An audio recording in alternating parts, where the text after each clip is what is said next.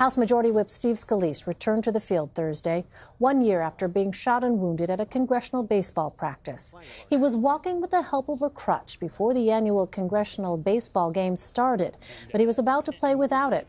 On the first play of the night, Scalise fielded a ground ball at second base and threw it to first to record the out. Scalise throws him out at first from his knees. The entire infield, the entire field goes over to congratulate him and give him a big hug. How about that? For the very first pitch, he gets the ground ball and throws out Ruiz at first base. What a moment. Look at the hugs.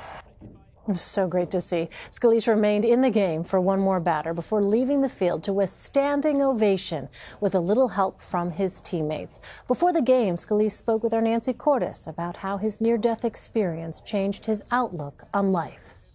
You know, if anything, it just focuses you more on the things that are important in life.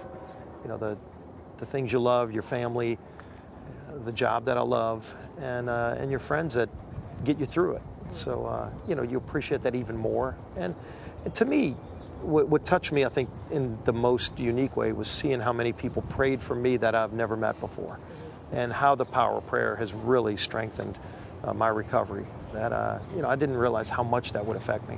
You've been a real source of inspiration, I think, to just a lot of your colleagues. Seeing you come back, it's, you know, obviously lifted everyone's spirits when you first came back, and, you know, they've watched you recover every step of the way. How big of a source of strength have they been for you?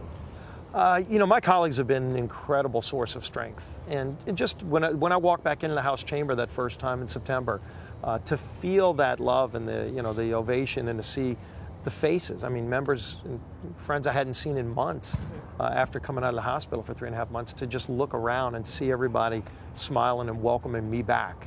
Because there were days where I didn't know if I was going to be able to make it back. And that was just an incredible feeling.